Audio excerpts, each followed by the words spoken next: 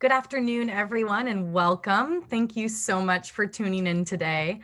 My name is Kate Bruns, and on behalf of Harvard Bookstore, the Harvard University Division of Science, and the Harvard Library, I am so pleased to welcome you to this event with Dr. Alessio Fasano and Susie Flaherty, discussing their new co-authored book, Gut Feelings, The Microbiome and Our Health.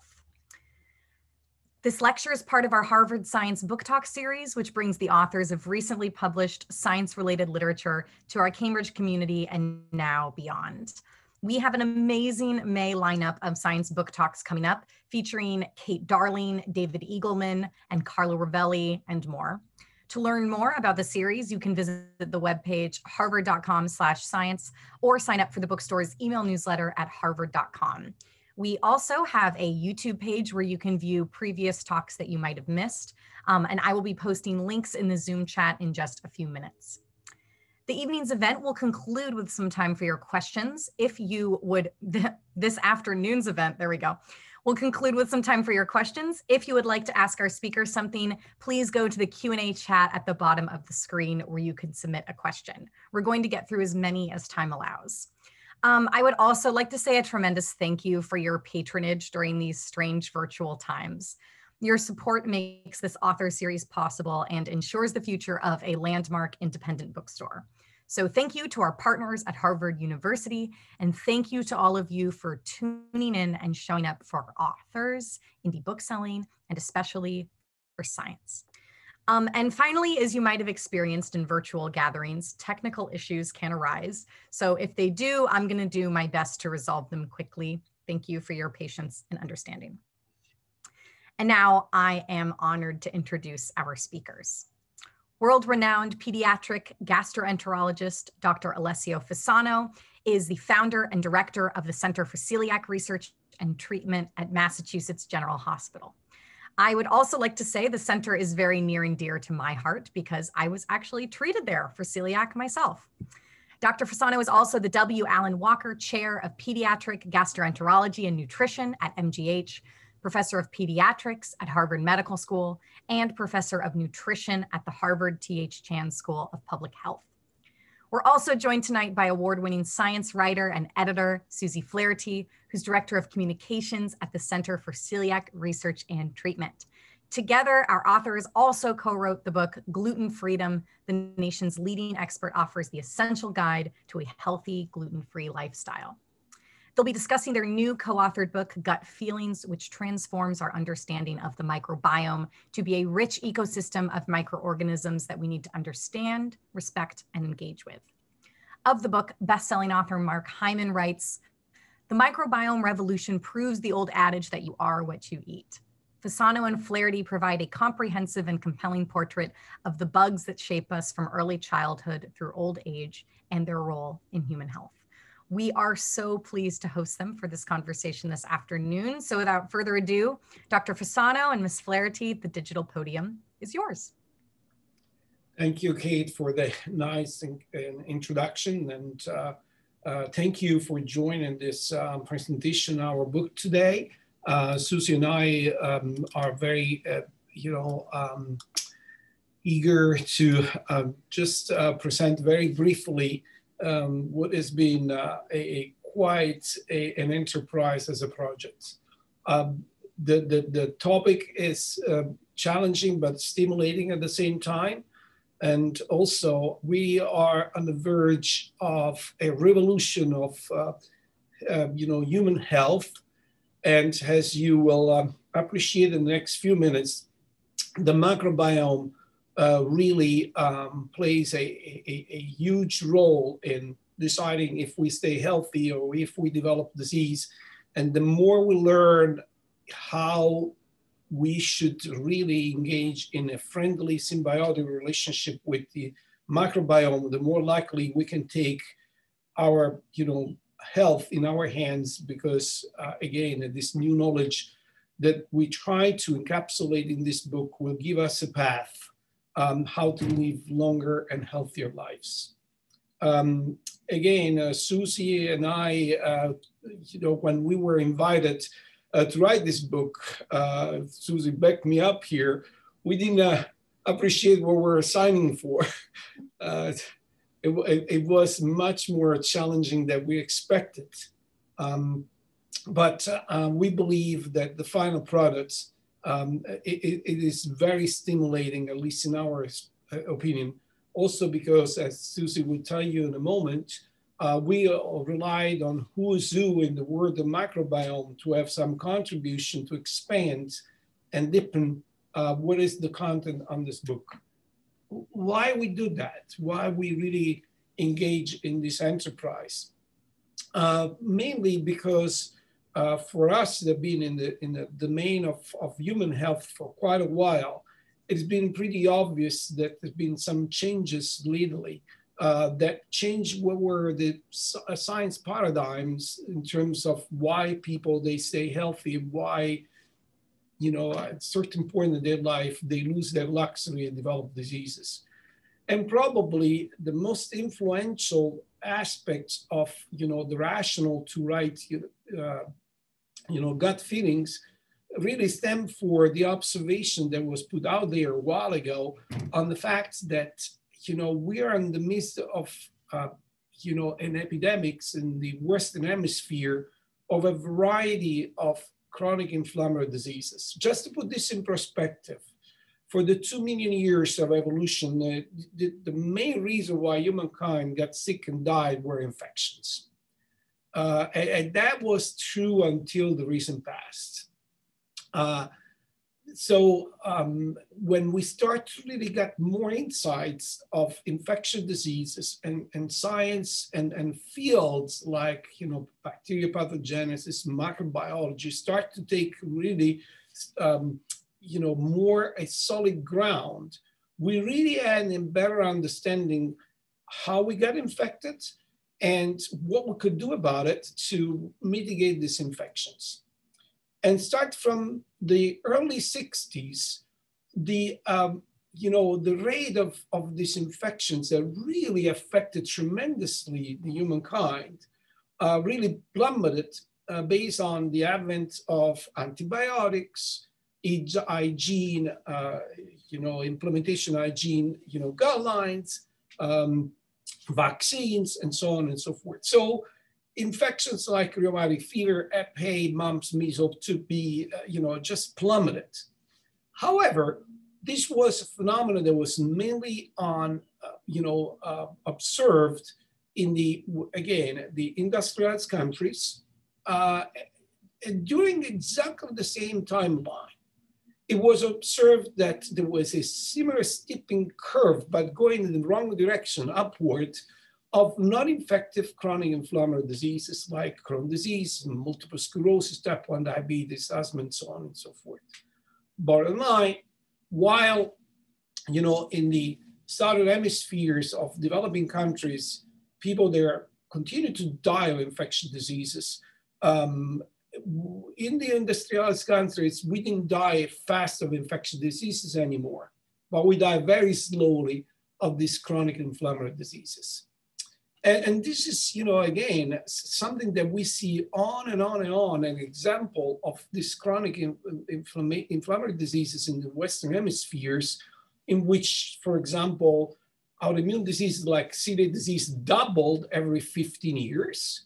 Food allergies that were not known in China, there's a sort of a natural experiment, an environment that only in 10 years moved from a rural development lifestyle to a highly industrialized lifestyle. In those 10 years, they caught up with the industrialized countries in terms of, the epidemics of this condition like food allergies and so on and so forth.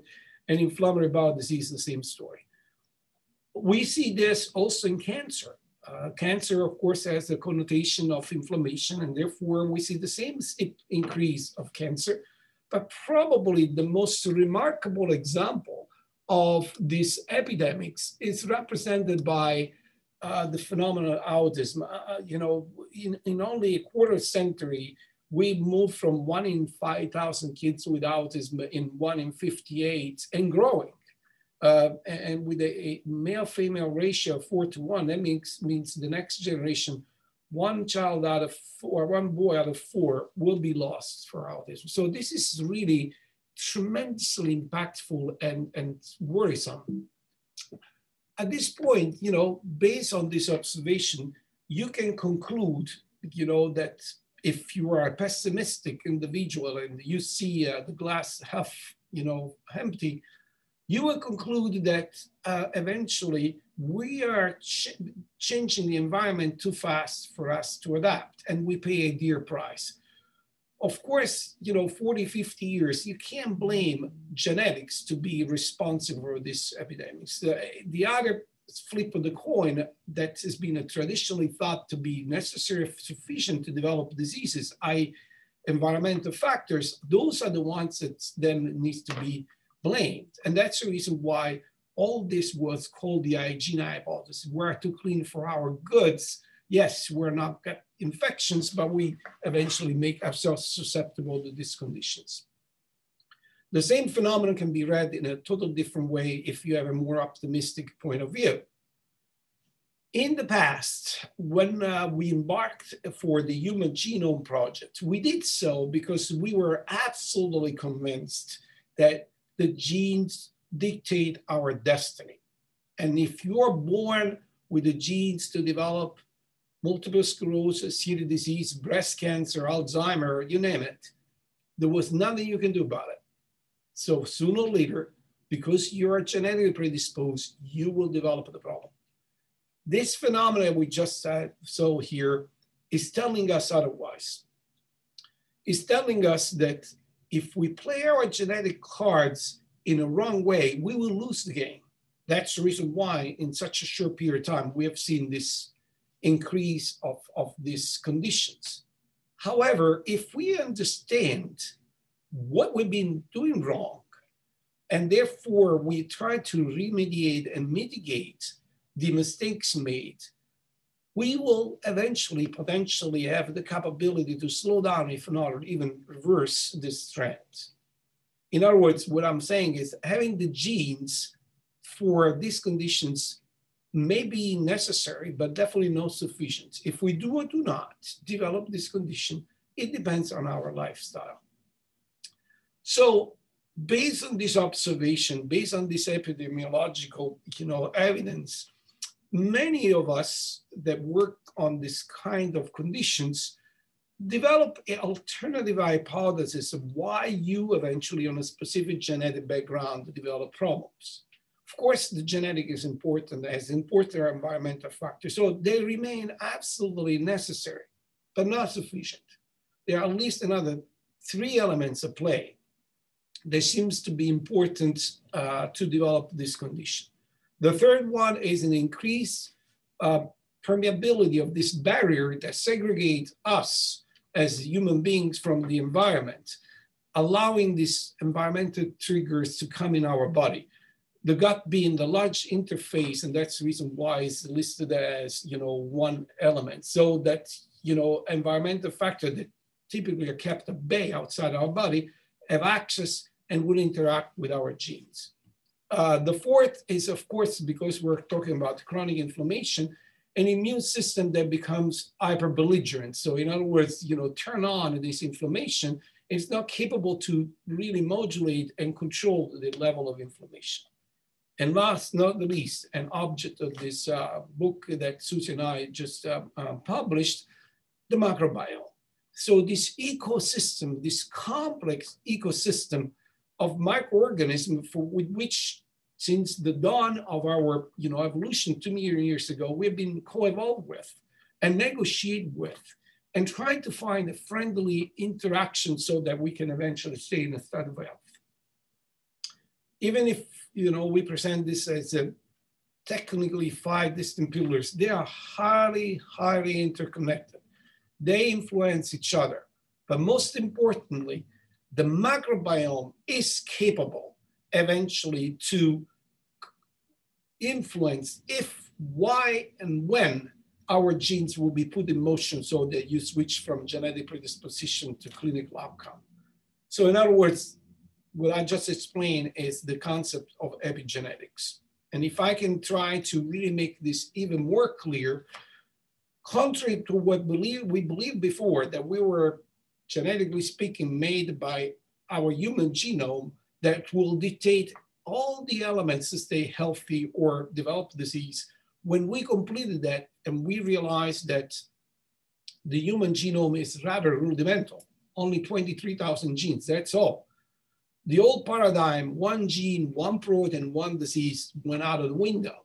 And question being, how we can be so complex as a species, but at the same time, how it's so, intermingled interactions with the environment may translate and stay healthy or develop disease, how this can be explained on a such simple genetic basis. Well, the answer is that only one flip of the coin. The human genome is, of course, is extremely important, is stable, is of course inherited from both our parents. And in terms of composition, it doesn't change, it's to stay there.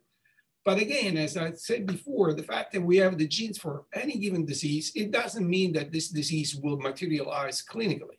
If it does, it does not depend on us. This other genome, the microbiome, that if we're lucky, we'll inherit it from our mothers, means that it's more friendly with us, but it's extremely dynamic.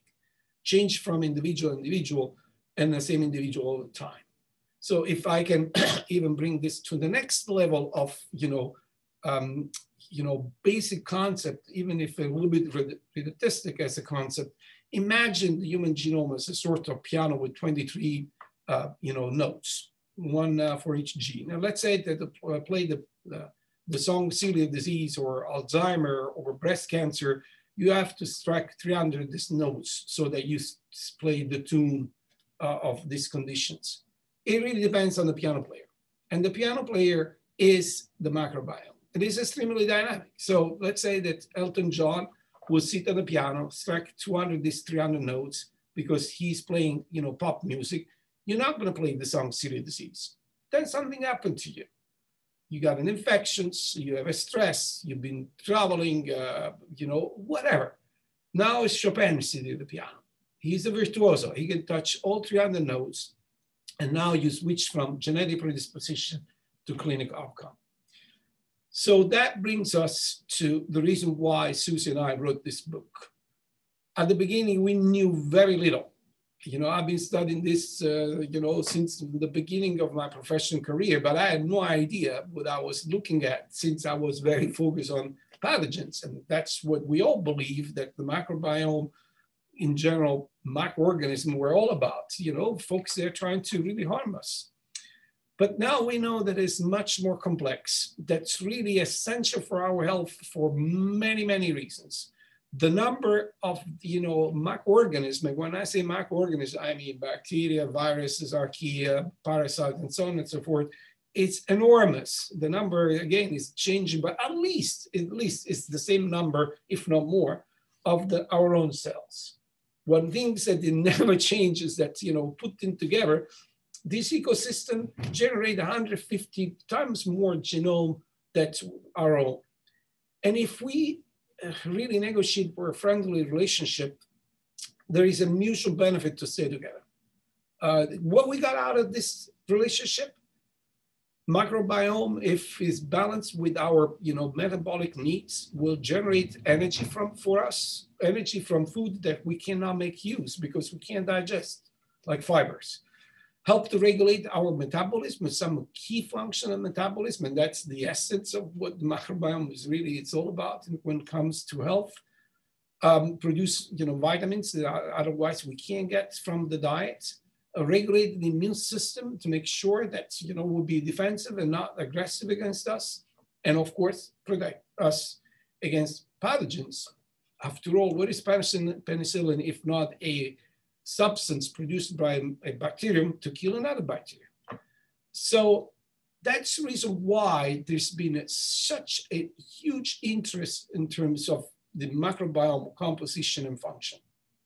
However, there is one concept that, we have to be very, very clear, because of course now there's this frenzy to go after the microbiome to try to modulate it for our own good.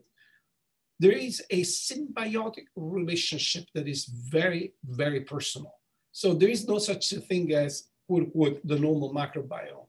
It depends who we are genetically, because we need to find that symbiotic friendly relationship that is unique, not reproducible from one individual to another. Again, evolution is telling us that that's the case. And that's the reason why the first part of the book is all focused on the wisdom of microscopic species and how we co-evolved from the species standpoint of view with the microbiome, and what really has been, this journey during evolution that we took, with this, parallel species, if a parallel, universe, if you allow me that is the microbiome. Of course, there's a lot of discussion, and Susie will expand a little bit more about when we start engraftment. Is that a birth when we are delivered? Can even start in utero? And if that's the case, how environmental factor impinging on mom can already affect the march of engraftment and therefore friendly relationship. And, what happened to us in terms of, nutrients and diet and lifestyle as a toddler. So in other words, there is this crucial period of time, what we call the first 1,000 days from conception to 2 years of age, in which everything is focused to find that friendly relationship. Anything that derailed us from what was the plan of evolution in to find each other so that we can live in a friendly relationship will have consequences. Tremendous consequences in terms of how we play, again, our genetic cards. The second part is all focused on, what can go wrong if this friendly relationship is not established, and now we have a belligerent microbiome or imbalanced microbiome, or called dysbiosis. And, and what is the role in diseases? Here, there are not even a close, complete list of conditions that have been published that link a imbalanced microbiome to this, chronic inflammatory diseases. The third, and probably most forthcoming part of the book, because again, we are really working while, science pour in real time. And one of the other challenges that we had is that by the time that we wrote the chapter and moved to the next one, 1,000 papers come out. So that chapter became obsolete. So we have to start all over again, because this is extremely dynamic. But probably the most dynamic part is how we can really manipulate the microbiome to our own, goods and to have a good return on investment. Of all the elements out there, probably the environmental factor that is more impactful on the microbiome composition and function is definitely nutrients, is definitely our diets. We are born only once. So, if, the C-section is detrimental for us, that's a point there. Pollutions, you may be exposed, on a regular basis, and antibiotics, you can take, some antibiotics here and there. And this is all to mention, stuff that can really affect in a negative way the composition and function of the microbiome, but we eat 3-4 times a day. And the microorganisms, they eat whatever we eat. So an inappropriate diet is definitely the most impactful environmental factor that can really turn, the microbiome against us. Just a paper that was published a couple of years ago has been an open eye for a variety of us that are interested in nutrition, that by age standardized mortality, this was a study done worldwide. The most frequent reason why we die nowadays is related to nutrition. The darker, the more red is the area, the more the nutrition inappropriate, implementation is impactful in terms of morbidity and mortality. And if you look at, what are the key elements of the diet that can put at risk to become sick and therefore die, you see there a list of elements. Even the first one, high sodium, made an argument that together with low in grains, low in fruits, low in nuts and seeds, low in vegetables, omega-3, fiber, and so on and so forth, all of them, they impinge on the microbiome. Any of those elements of the diet that is missing, it will have a really negative impact on the microbiome. And if you want to really focus on that, that rectangle that I just put out there, these elements of the diet, not only they really affect the microbiome, but they also are socioeconomically imbalanced. So in other words, people that are in a low socioeconomic scale because can't afford to eat well are the ones that they have deficiency of these elements and therefore increase their risk to develop chronic inflammatory diseases. Obesity probably is a classical example that, decades and decades ago was the disease of the wealth, now is the disease of the poor people. So these are the key elements, by the way. They are provided by the Mediterranean diet that has been now studied, in a scientific way as a key element of, has shaped the microbiome in a correct way. We cannot finish without touching on, the ongoing COVID-19 pandemics. Again, we were in the midst of wrapping up this book when COVID-19 hits worldwide. So Susie and I had to go back and rewrite some of this chapter to take in consideration what we were learning and learning fast on the COVID-19 pandemic. And it's now, I believe, pretty solidly shown that the COVID-19 infection can really have an impact on the microbiome, and the diet-shaped microbiome can influence the susceptibility. Unfortunately, this is a very painful slide to show. I mean, this is something that this generation, had never been experienced before in terms of impact on morbidity, almost 160 million cases worldwide, 3.3 million deaths. It is mind-blowing what we've been going through, and it's hopefully we're at the tail of it, but let's hope that it is in this case. In the United States, 32 million cases and 581,000 deaths. It's enormous toll that we paid for these pandemics. And who are the people that succumbed? What were the people that are at risk to get this infection? People who are obese, with metabolic disorder, cardiovascular disease, hypertension, other preconditions, elderly. Common denominator, nutrients, diets. It's not putting us in a way that can be ready to fight such a nasty virus.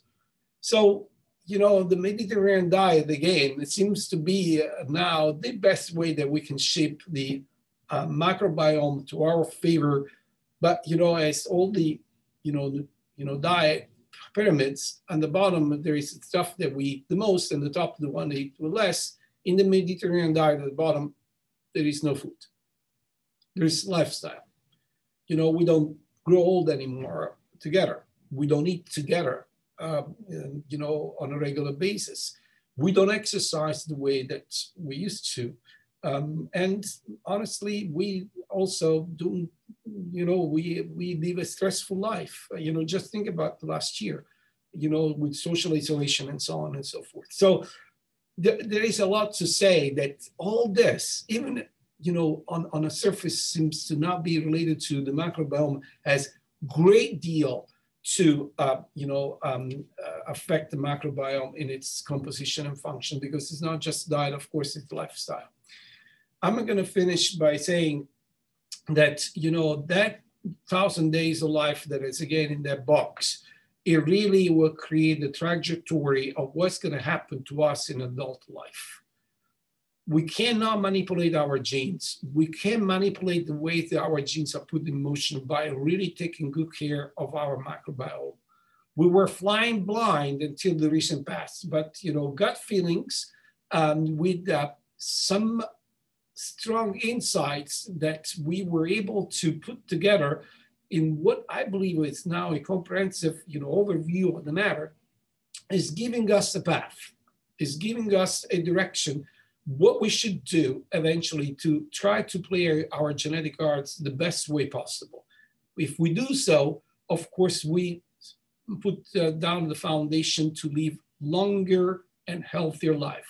If we do not, what's going to happen is, again, fast risk factors with obesity, metabolic syndromes, type 2 diabetes, and so on and so forth, will be impinged in the wrong way. And even the way that we age, there are people that age graciously and people that, age fast and with the severe preconditions and comorbidities will depend on our microbiome and how we will play our cards. And again, diet is one of the things that we can do eventually to stay healthy and maintain that state of health.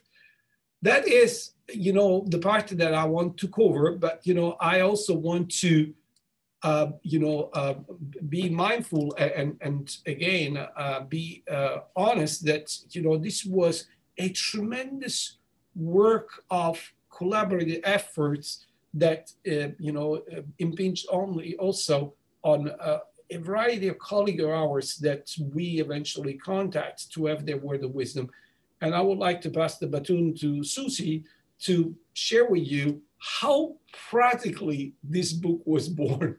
That was a long, labor intense, process. But, again, who better than Susie can give you these details because she was the engineer, orchestrator to put these pieces of the puzzle together. Yes, thank you, Alessio. That I consider another label I put on myself is midwife, which is also, I think, appropriate for the work that went into this book. And thank you. You've shared a lot of science, which is really wonderful.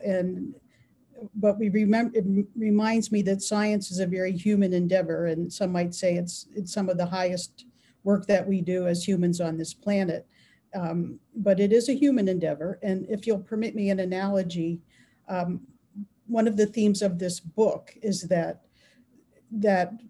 as we look at the microbiome and the loss of diversity in our gut microbiome, and there's a lot of that, particularly in the first part of the book, about the ancestral microbiome and how that affects comparative. We look at the Hasta in Africa and different ancestral microbiomes, and the diversity that they have is quite different. And even what's considered a malign microbe, Prevotella, in our society is different in theirs. So it's so complex and it's so diverse.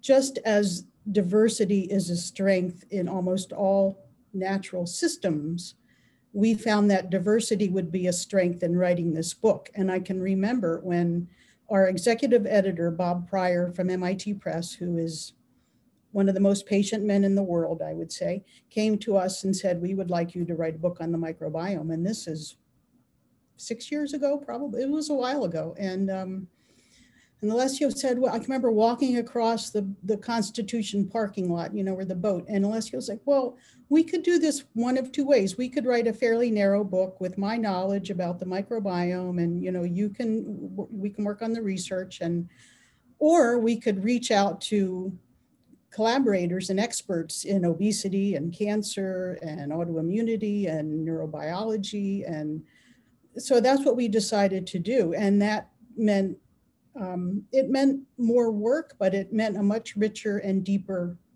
experience for both of us in writing this book, and also for the reader, we hope. So that was a wonderful piece for me, working with all these, and we have 15 collaborators. They're listed in the acknowledgements at the end, and you can see who they are. But some of them we work with at MGH, but they're all over the world as well. So that was a wonderful piece for me. And one of them was Forrest Rower. And I was lucky enough to do a lot of work on the other omes, because the focus of the book, a lot of it is on bacteria, which has been the overwhelming focus in the science as well. That's changing.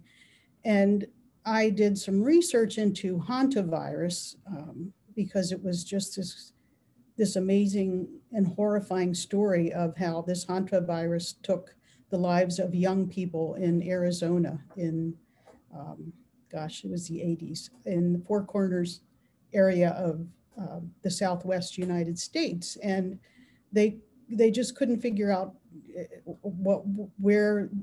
why this virus that just basic respiratory virus that killed these people very suddenly, young, healthy people.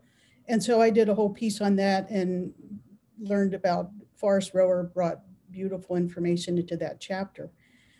And lo and behold, COVID hit, as Alessio says, and we were reminded anew that the power of a tiny microbe is so much greater than our ability to fight it sometimes. And that really made us, we revised some of the book. We did some work on COVID. And I'd just like to read you a little piece about COVID. We completed writing this book before a novel coronavirus initiated a global pandemic, severely testing the international public health response and world economies. We have added some material on COVID to certain sections, but we recognize that the public health and research landscape will change rapidly in the coming year. Our best hope is that a highly collaborative and rapid response from the international research community, aided by industry and supported by thoughtful world leaders, will continue to develop effective treatments and vaccine candidates by the time of this book's publication and beyond. You will have your own opinion as to whether that hope has come true. It certainly has to some extent, but the other piece that COVID has taught us about the microbiome in the world is that science is truly an evolving enterprise, and collaborating and working together is the only way that we will be able to solve these issues. One tiny piece I'll finish with. If you noticed in Alessio's slides, he had a picture of Leonardo da Vinci, one of his sketches. And this, to me, kind of sums up the whole notion of the microbiome, because the sketches I read, there's some recent research, 7 sketches of Leonardo da Vinci have now been subjected to the 3rd generation of sequencing, which is the nanopore, which is now the latest and deeper dive into the microbiome. And they've done this to the sketches of Leonardo da Vinci, so they will be better able to conserve them. And they found all kinds of stuff on there, you know, insect seeds and human DNA and fingerprints and lots of stuff. But the study of the microbiome is so essential to our survival as well as our health. So that's the thought I would like to leave you with today. Thank you for listening.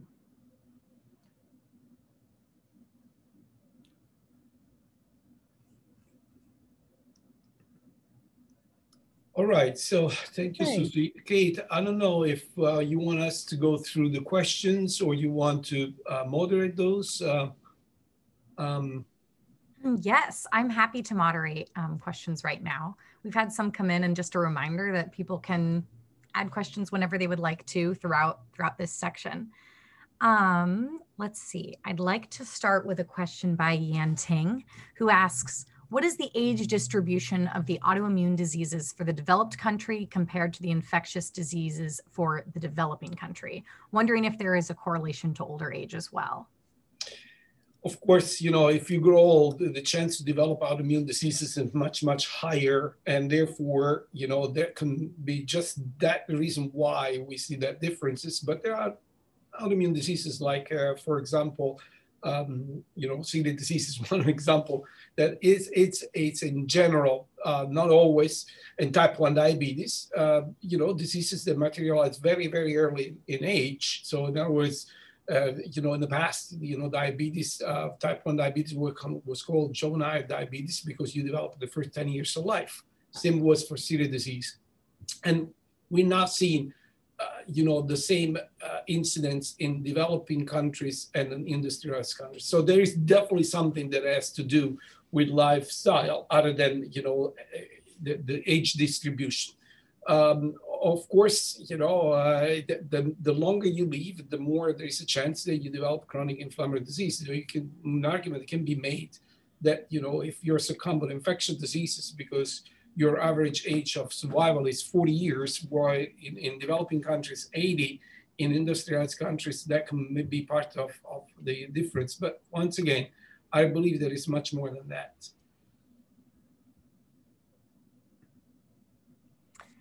We also have an anonymous attendee asks, could you speak about the role of machine learning in the microbiome? Susie, you want to answer that? Because we have a huge part of the book that's dedicated to that. Perfect. Yes, we've got chapter 17, which is titled Artificial Intelligence, Synthetic Biology, and the Microbiome. And we worked with Dr. Tim Liu, who's at MIT, and also one of our colleagues, Dr. Zamarodi, to talk about how developing, and actually we have a study underway, which is called CDGEM, which Kate might relate to because having been familiar with the Celiac Center, CDGEM is the Celiac Disease Genetic and Environmental and Metabolome Microbiome Study. And our colleague, Ali Zomarodi, is a collaborator on that study. We have collected over 500 biological samples, which means poop and blood from babies and their moms and different pieces, and then an enormous amount of environmental data, demographics. And Ali Zomarodi is putting that into his magic machine, I call it. Alessio can give you the details, but he's coming up with pulling out what could be a celiac disease phenotype based on his machine learning tools. So that's a very exciting piece we talk about in the book. And then Tim Liu is in synthetic biology and creating synthetic genomes to better understand the microbiome. Fill me in there, Alessio, if I've missed something. Yeah, no, you covered this just correctly. But bottom line, this is the future. This is the way that we're going to do personalized medicine, and we will prevent disease, because it's this modeling that will give us why on a specific genetic background somebody goes straight to stay healthy, somebody take the wrong turn and develop disease. And the modeling will require big metadata, big data that needs to be then put in this, deep machine learning algorithms so that you can come up with some prediction. And that's the future. I believe that, think about this. 10 years ago, if you have to book a flight, you have to go to a travel agency and book the flight there. Now, this is the travel agency. You just book your flight in 5 minutes. This is going to be the future of healthcare. You book your appointments, you look at your lab, and then, with all your genome information, and microbiome analysis that you do on a regular basis, like we do now, checking the glucose level once in a while, you will know in real time through your apps what you need to do in order to stay healthy. That's the way that I see the future coming. Yeah, and that makes me think of two pieces in the book that are two of my favorite pieces, which are the timeline of the microbiome at the back, which takes you through the 1680s and Antony von Leeuwenhoek and his microbes, and then all the way up to current time. That's a beautiful piece to kind of give you an overview of that. And also, Alessio's written a projection into the future about a future patient and what personalized medicine will mean for the example he chose was a child on the autism spectrum disorder and a sibling that will be born that might not have that same trajectory. So that's an interesting piece as well. And on the piece of personalized medicine, the research is just getting to be very exciting. Alessio might speak more about this, but we have a colleague here at MGH, Dr. Andrew Chan, who's come out with a study on the Mediterranean diet and another deep dive into the microbiome and how the Mediterranean diet can be an effective intervention, not just a lifestyle, but an intervention in reducing inflammation, that's kind of turning a corner, would you say, Alessio? Yeah, and then I was, while you were talking about that, I was looking at, another couple questions that Joanne place. For example, say the paleo diet is very popular right now. What effect does this kind of diet have on microbiome? Again, there is a huge difference between, diets like paleo, vegetarian, or salvage diet and so on and so forth. That's lifestyle. The Mediterranean diet is truly a therapeutic intervention. If you allow me, the comparison, again, I know that we're in the midst of, diversity is good for us because, culturally you grow when we're diverse. And sometimes we're not being accepting, cultural, sexual, racial, social diversity as a given, but it needs to be fought and negotiated all the time. The microbiome doesn't do that. That's come natural. That's what the microbiome wants to be diversified. And, if you give me another, chance, another comparison, imagine the microbiome like a farm in which there are different animals. You have the chickens, you have the pigs, you have the horses, you have the cows, and so on and so forth. They need to eat different things. And otherwise, you don't have a balanced farm. The Mediterranean diet is capable to feed them all and feed them right because it's very much in tune with the Gastroenterology's kind of lifestyle and diet, rich in fruits and vegetables. Why? Because there are a lot of them that you just pick. Very rare meat. Why? Because you have to catch them. And it's lean meat and tubers, nuts, olive oil, and so on and so forth. That's the way that we evolved for millions of years. And when we domesticate foods and then we did massive production of food, this is something that happened in the very last second of this evolution. And we are paying a dear price about this. The Mediterranean diet, again, is in line with the way that we used to eat. So that's the reason why it's much more than lifestyle. Yes, and there's also interesting research on the Mediterranean diet and Alzheimer's. Another study that came out in August in Neurology last year that had over 500 people, and they did a controlled study on the Mediterranean diet and factors in brain inflammation. So we haven't talked much about the brain. Maybe Alessio could talk a little bit about the brain and the microbiome, because there's quite a bit of, we address that in the book at length with some of the experts in the field. Yeah, I mean, again, that the gut and the brain, they talk with each other was known for a long time, but we were under the impression it was a one-way discussion. The brain talk with the gut. You got nervous and anxious, and you're gonna get stomachache or diarrhea. Irritable bowel syndrome has been always considered the consequence of a stress, signal that comes from the brain to the gut. What we didn't know, and again, with the microbiome studies, it became more and more apparent that the gut can talk with the brain. So, in other words, an imbalanced, microbiome and dysbiosis may eventually lead to the production of substances that can impinge on the brain functions and the nervous system in general, both the central nervous system and the peripheral nervous system, that again, on a specific genetic background, can really create the syndicate to develop conditions like Alzheimer or autism and so on and so forth. So this is it's a very fascinating aspect of the microbiome and the gut-brain axis that is covered in the book. Yeah.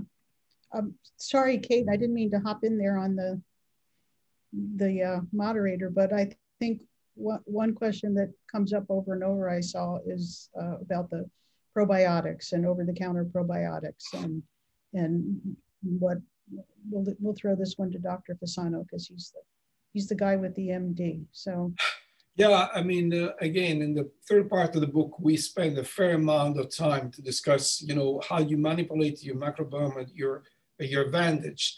Of course, probiotics are a way to do that. One of the ways to do that, beside the diet and prebiotics and symbiotics and so on and so forth. What is the caveat here? That, again, we don't know how the microbiome works. We just start to think about it. And again, having the presumptuous approach that you will intervene with the given probiotics that will eventually make you better or put, peace in this dysbiotic situation, it's really a leap of faith. We're not quite there yet. As I mentioned before, there is a very personalized symbiotic relationship between us and this ecosystem that lives with us. How you can pretend that a single bullet, will magically solve the problem for all of us? It really needs to be personalized. So I'm not saying that probiotics would not have the potential to help rebalance the microbiome, but again, we need to know what's wrong first and why this materialized in the disease in order to eventually intervene, laser pointing to what is the dysbiosis and fix it. So this is my very personal opinion.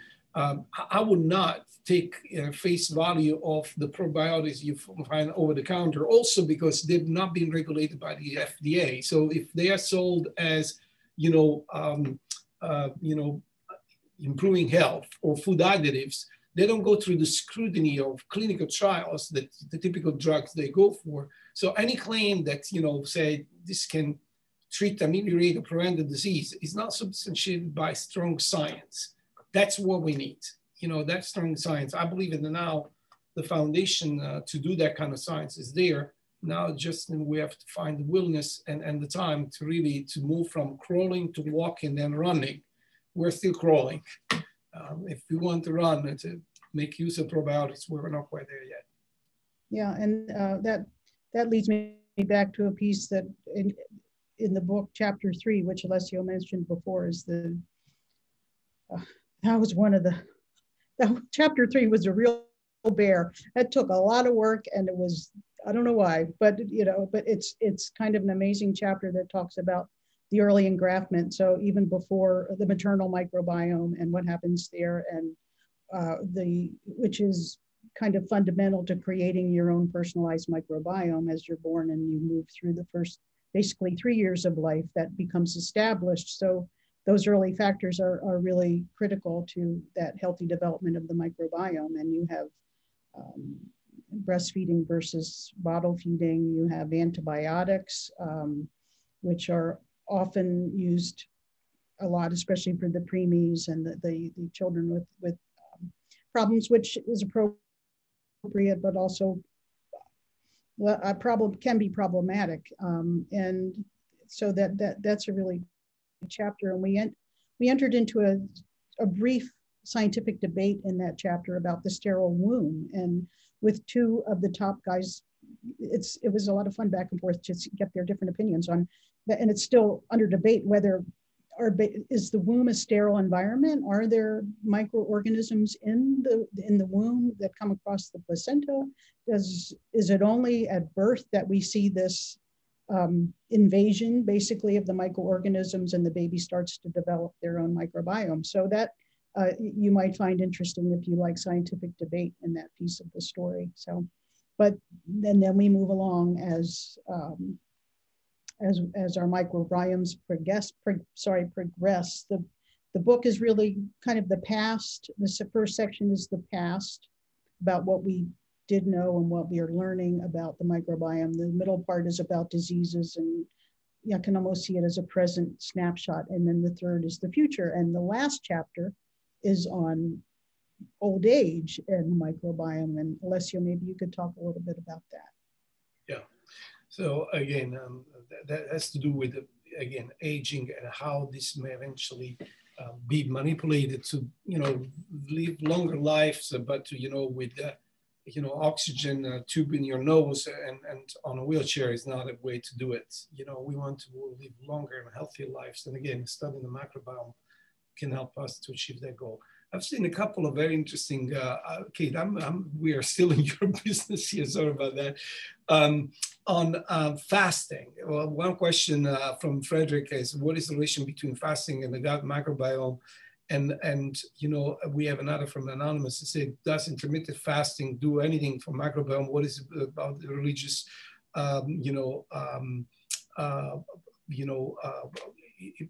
impact a practice like Ramadan?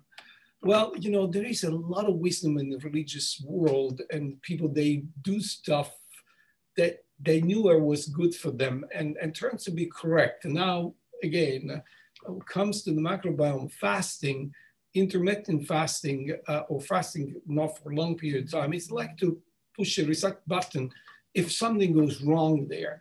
And again, I remember when I was a kid, my grandma twice a year actually gave us some, remedy to have a flush out of the guts. So you have to have this purging, reset button. So same with the intermittent, fasting with related to religion. So there is definitely some, merit there. But of course, we're in a learning, deep, steep learning curve still. Okay, what else we need to cover here? Or what about the idea that your first experience of some emotions through your gut, which is this, the fact sends the signal, pay attention to the brain, expressed in vernacular terms as gut feelings. Yeah, Kelly made that kind of question. Is indeed, one reason why I have to say our editors came up with this idea, the title. This is it. This is really the essence of it. I mean, again, we tend to, dissect it a little pieces here and there. When when you talk about the car, it's a global concept. But the car is made by tires, by wires, by computers, by steering wheels, by shield. Each piece is extremely important. Now you can dissect the way that you want it, but when everything harmonized, it works the right way, you turn on, and you're on ignition button, poof, everything comes to life. But everything needs to work the proper way in order to really achieve the goal of what you're trying to do. So in other words, to better life. There are a few other questions now they are pouring in. I don't know. So Kelly was also talking about, anxiety, panic attack. Of course, all this, it's been really linked partially. Of course, not all, but the microbiome would not always put the threshold, the bar to develop anxiety or panic attack. It become much more frequent because these are stuff that happen to all of us. Now, because we have 1 minute, I think that we should leave Kate the prerogative to choose the last question. Go ahead. Please, definitely. You guys asked all the ones I was thinking of, which was great. The one thing I have seen a few of is people are hoping for maybe additional resources, like where they can see your slides, if those are available, where they can learn more about the Mediterranean diet, any resources you might recommend besides, obviously, the book, which I have shared in the chat. That's right. So there's well, let's start about, the slides and so on and so forth. I believe that this has been recorded. I don't know if the Harvard bookstore in general put this online, so you can just stop at the slide that you are interested in and take a look at that. No problem there. In terms of resources for the Mediterranean diet, there are books and books and books. But if you want to take, a one stop and got everything that we discussed today, again, gut feeling is the way to go, because there is a session on the Mediterranean diet, how this really impinges on the microbiome. I want also to make, very clear that, the revenues of this book, they go to research. Susie and I, we're not going to make a dime out of this, but, whatever, will be the revenue of the book, we will reinvest immediately to learn more about the microbiome, to help, in other words, people to live better, longer lives.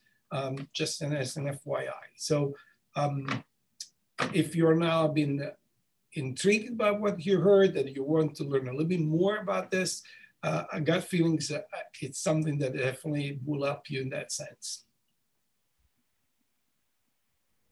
Amazing. Yeah, we have a few. I'm seeing more questions. Do we post the talks online? Yes, we do. I have posted the link in the Zoom chat. It's on our YouTube channel. We have a science book talk series. Thank you both so much. I see that we're at time, so I can wrap things up briefly. Thank you, both of you, for this fascinating presentation, and thank you everyone for joining us in the middle of your day. If you would like to learn more, as I've said, copies of Gut Feelings are for sale on harvard.com, and the link is in the chat. On behalf of Harvard Bookstore, the Harvard Division of Science, and the Harvard Library, have a great day, everyone. Keep reading, and please be well. Thank you. Bye. Stay safe.